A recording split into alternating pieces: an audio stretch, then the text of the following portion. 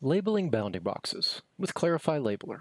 In this demonstration, we've been assigned a task through Clarifai Labeler. Our goal is to label images of common park activities. Here you can see we've been provided with instructions and a visual dictionary describing the concepts that we're to label. Let's click on our task and take a look at the labeling interface. The large image is the image that we're able to label, and you can see that there's a carousel of images at the bottom of the screen containing other images in our dataset. We can adjust the brightness, saturation, and even invert the colors of our images if it helps us identify and understand the objects that we're trying to label. Zoom and pan features also help us to zero in on specific areas of an image. Left and right arrows and a counter help us navigate our dataset. We also have access to a variety of keyboard shortcuts that help us to label more efficiently. When we're ready to label a concept, we can navigate to the right-hand sidebar and simply click the plus button next to that concept. Bounding boxes can easily be moved and resized. Keyboard shortcuts also come in handy when labeling concepts. Here we've simply clicked the number 4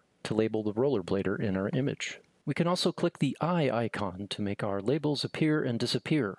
This comes in handy when labeling complex scenes with multiple objects. We can click the Submit Input for Review button, or simply click Enter to move on to the next input. You'll label datasets faster than ever before with our intuitive and easy-to-use user interface. When your labeling job is complete, you'll return to the Task Overview page. If your labeling task is set up for manual review, it will then be sent to a reviewer for approval. Clarifai.